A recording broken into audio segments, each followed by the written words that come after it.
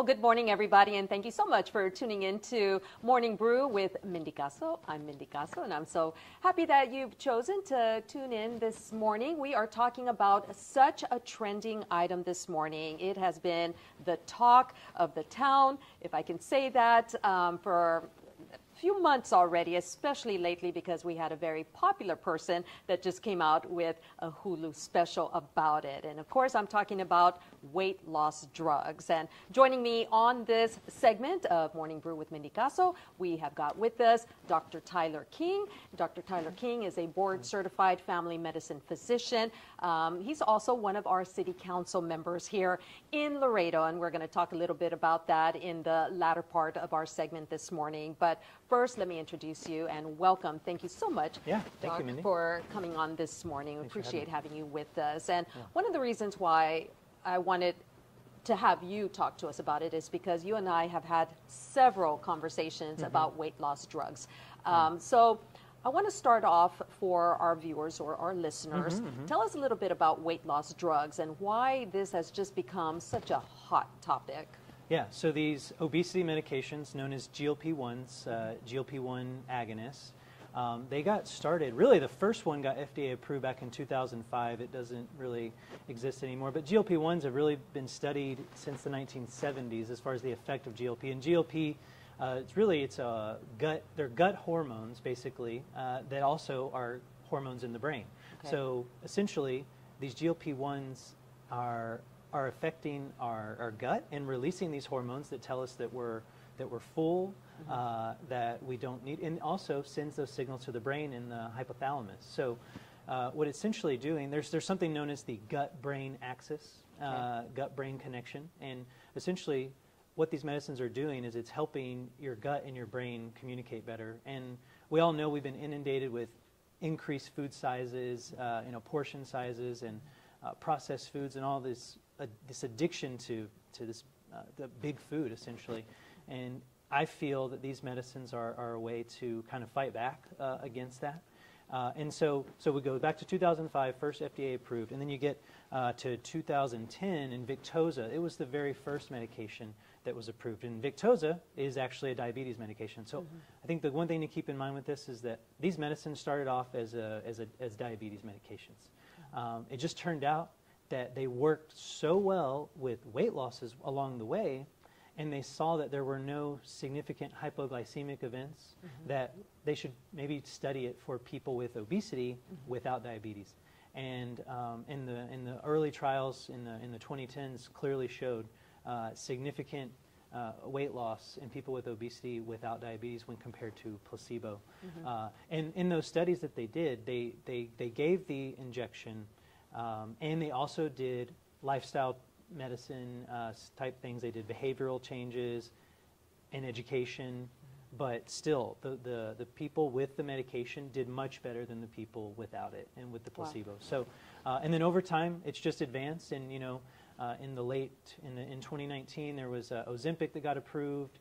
Ozempic is probably the one that made things boom. Kim Kardashian in 2022 at the Met Gala, she had to lose 16 pounds in a matter of a month or so to fit into Marilyn Monroe's dress, and so that became that really exploded the popularity, right?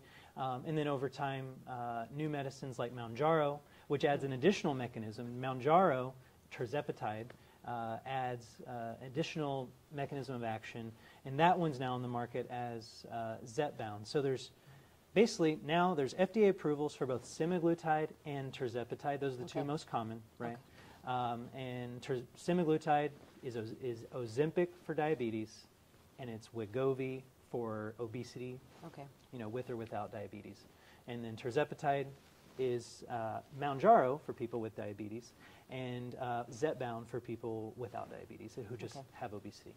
And we've had a lot of people ask, how these medications work, and I know you just talked a little bit about the gut and the brain. So in layman's terms, these medications are shutting off your wanting or desire for food. So you're no longer, once you're on these medications, you're no longer grazing or opening up the refrigerator and looking in there to see, okay, what can I munch on? Because that hormone or Yes. is shut down from It's your lowering, brain.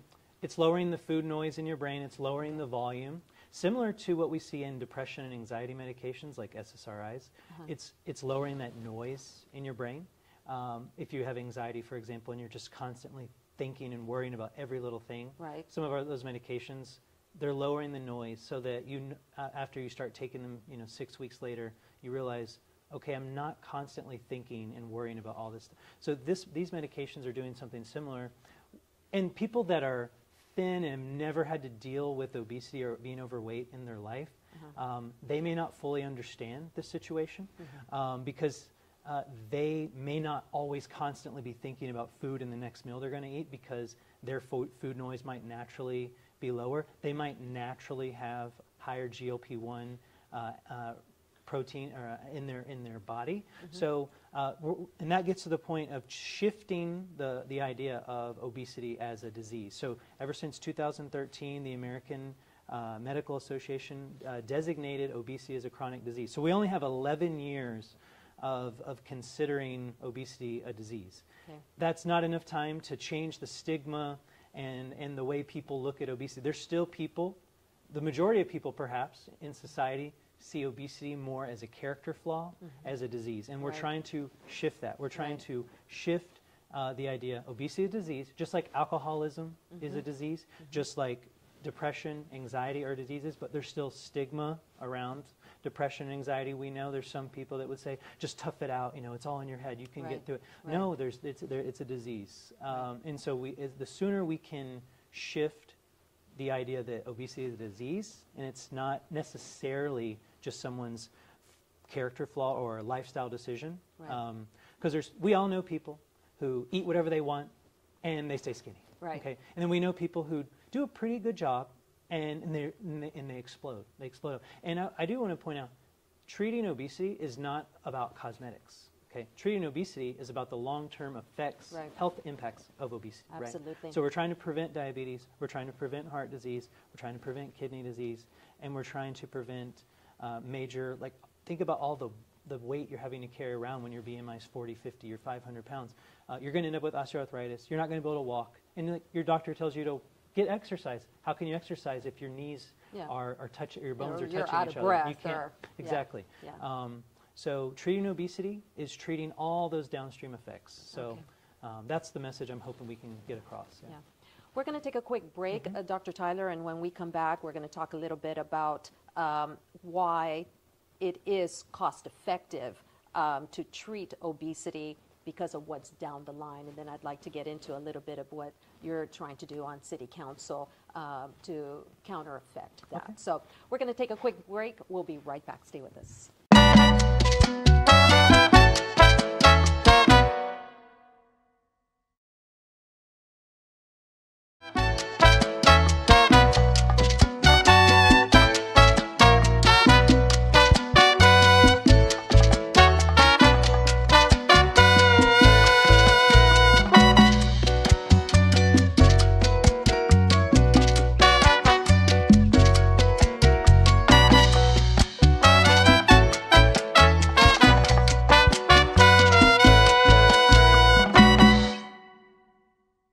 Welcome back, everybody. You are watching Morning Brew with Mindy Caso, and this morning we are talking about the very trending subject of weight loss medications. And my guest this morning talking all about that is Dr. Tyler King. He is a local board-certified family physician. He also serves on the Laredo City Council and a very big proponent of everything health.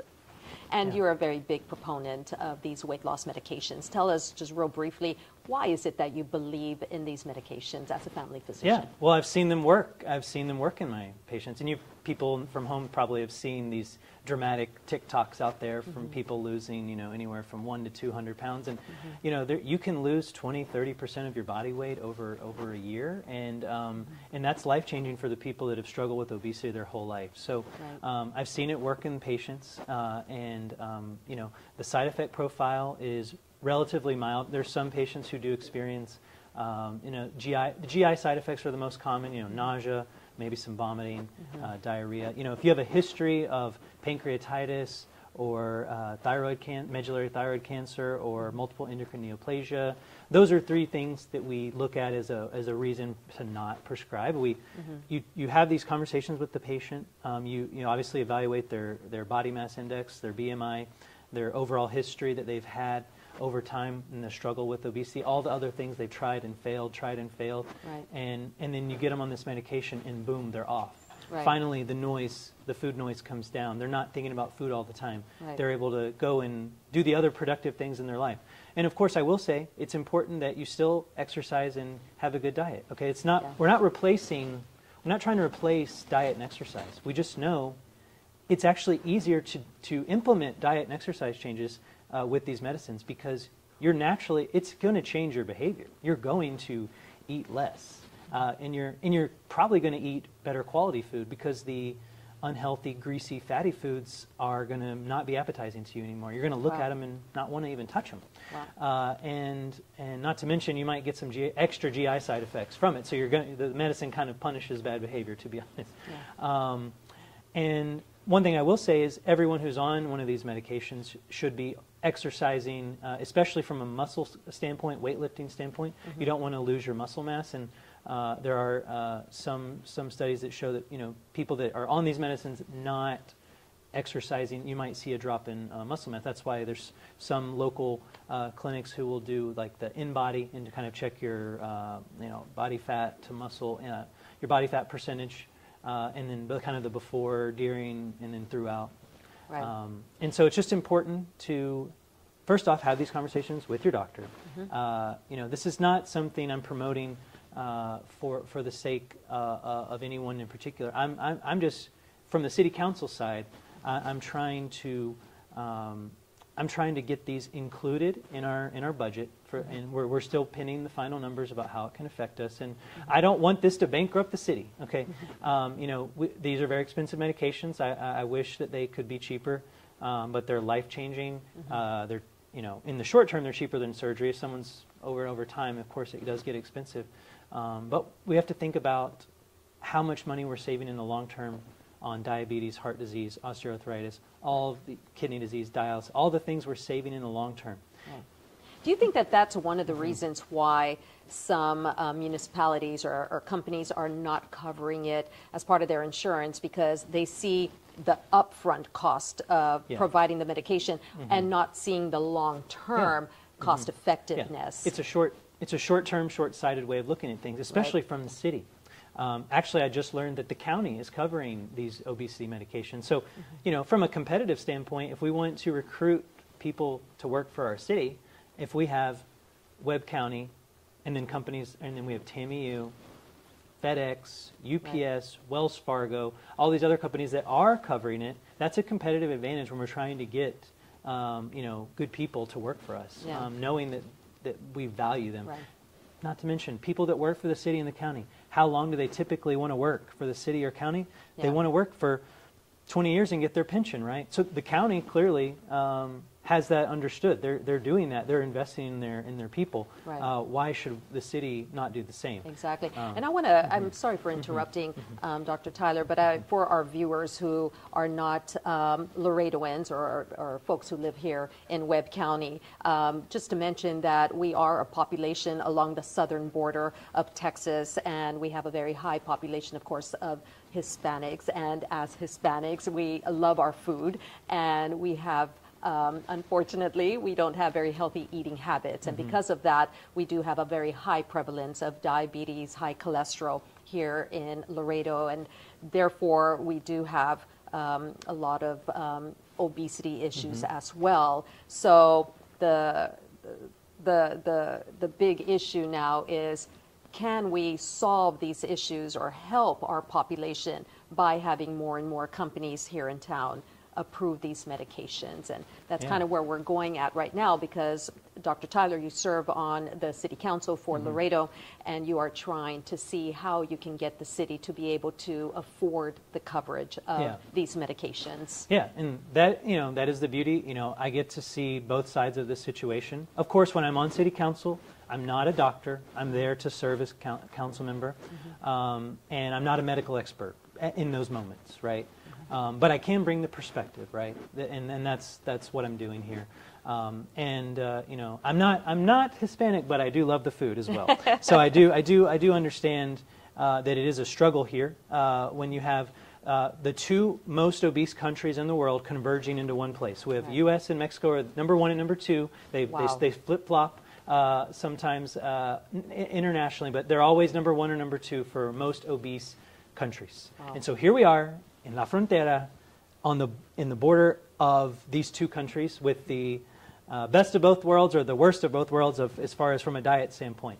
So we're inundated with all the fast food and all the good home-cooked Mexican food that's delicious, right? Barbacoa, menudo, you name it. And the carne asada, right? And I'm not here to attack carne asada, right? But we know that, you know, having those, you know, and I have patients who are like on the medication. They're like, I'm not eating like 10 plates of fajita anymore. I'm only having one. I'm like, you know, so it's helping them control that. And like you said, turn off that food noise in your head. Exactly. It's actually, these medicines are also being studied. They're not approved yet, but they're also being studied to treat alcoholism. You know, so that's down the road. It might be something else. In the medicine that has that GIP-1, the Mounjaro Zepbound, it actually is also being looked at as possibly helping a little bit with osteoporosis and, you know, reforming bone growth. There's all these things going on with it. But yeah, we're trying to lower the volume. You know, unfortunately, we have big food, just like we had big tobacco in the 1960s and 70s, pushing cigarettes. You know, we have big food that is, you know, obviously making us addicted to sugars and processed foods and all this other stuff, and giving us these huge portions at restaurants. And so, you know, there was one article that came out that showed a decrease in junk food purchases in areas where, so who's most concerned about these medications? It's probably the big food companies that are worried that their junk food's not going to be purchased as much anymore, okay? Right. When you see things like that, you know something positive's going on. Of course, they're relatively new medications, so we do have to be looking at any long-term effects. We still don't know all the data about what this could mean. And the more people you have on it, the more stories you're going to see about side effects. And so if the more millions of people that come on it, yes, there's going to be side effects, just like every medication. So you're weighing the cost benefits with your doctor. But from my standpoint as a city council member, you know, we're trying to at least get a 1-year pilot program where we allow our employees to get access to these medications and see, you know, the cost, because there is a short-term cost, but unfortunately we're not going to see the savings for 10, 20 years down the road. So part of it is trusting the data that we know diabetes, heart disease, all these, they're so much more expensive, the surgeries, the procedures, the medications there as well. Not, you know, if we can prevent those things, we can save money in the long term. And our employees stay with us 20 to 30 years. They do. So, you know, it's in our best interest to invest in them. Not to mention, when people are obese, they're more likely to miss work. They're twice as likely to claim short-term disability. When they are at work, there's something called presenteeism, where they're less active at work, they're less productive at work. So they might be there, but they're not fully present. And so there's all these downstream effects, both in the medical world, but also in the HR, like production world of your employees, you know, that have an effect. And you know, and there's also issues with there's also a lot of conversations with workplace environments, and you know, we're all sitting way too much. We're sitting on the computer. I know we're sitting right now, but that's fine. You know, but you know, when I see my patients, they'll see that I have my little mobile desk, and I walk in and I have the computer, and I either stand and maybe sit to stand. And you know, we have to find the blue zones in the world where people are living over 100. One of the big things about them is they're moving all the time. They're active. They're active. So we have to find ways to change. This is a separate conversation, but to change the way our works. This is a national issue. Change our workplace environment so that we're able to move more and not be stationary so much, because that's another issue, that our sedentary lifestyle. So I'm not here to say the medicines are the only thing. We also have to balance out better lifestyle as well. But good. These medications are life-changing. We're going to take another quick break. When we come back, we're going to wrap it up with Dr. King with some final thoughts and just talk just a little bit about that Hulu special with Oprah. We'll be right back. Stay with us.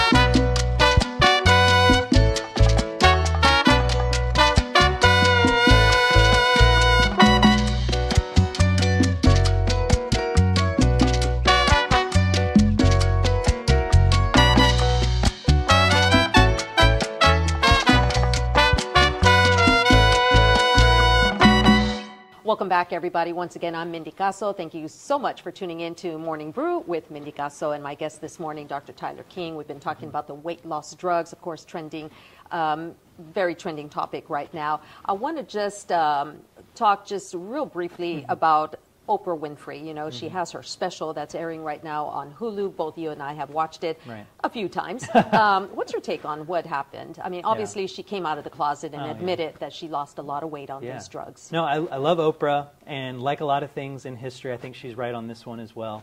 You know, she brought both sides to the table. She brought the two largest manufacturers of these two medications to the table for the first time ever. She could have been a little harder on them on the pricing, because we know they're charging too much, I think, in my opinion. I was hoping that she would have called them out on it and just asked the question why. Yeah, I of course respect the research they've done to get to this point, and there's people willing to pay $500 to $1,000 a month to get access to these medications, but those who can't. Those who can. Most of us in Laredo cannot afford $500 to $1,000 in a month for these obesity medications. So, you know, it's really, of course, New York, California, like that's small potatoes to them, you know, because they make their incomes are so much higher. So they're charging the exact same, you know, of course, in those places, and so it's just access and inequity in access is a huge problem. They touched on it in that. I wish they would have pushed harder on that, and you know, because we need more competition. You know, it's just these two companies that are really fighting it out. I know there's others in the pipeline, and even Eli Lilly has an additional one. They call it the Triple G. It has a third mechanism down the road that's going to have even better weight loss than, you know. So it's a revolution. I appreciate her shining the spotlight. We're still so the cost is a problem, but also getting access to it, even if your insurance does cover it, sometimes the retail pharmacies are out. So what I do in my practice, I have to go with the specialty pharmacies in other cities, like in, for example, in San Antonio, there's a few that I can use, and they'll mail it to our patients here. And they do all the prior authorizations and the prep work, and if a patient can access it with their insurance, they will find a way to get them the medication. So that's an angle that we have to do sometimes. So I'm hoping, you know, with the city, for example, we allow mail-in pharmacies, because if we limit it just to the retail, our local retails are constantly out of stock. So, you know, hopefully we can address it. But overall, Oprah. Appreciate that she did it. I hope she has a part 2, part 3, because this is just the beginning. I hope so too. I really do like the fact also that she took out the shaming of it. I know, you know, there's just some people that just don't like to talk about that because they feel like they're going to get criticized. And so I thought that you know, by her, you know, having the courage to come out and just say stop the shaming, because, like you said, obesity, overweightness, you know. She's been treated throughout her life, you know, in a different way because of that. So it was good that she ended up doing that.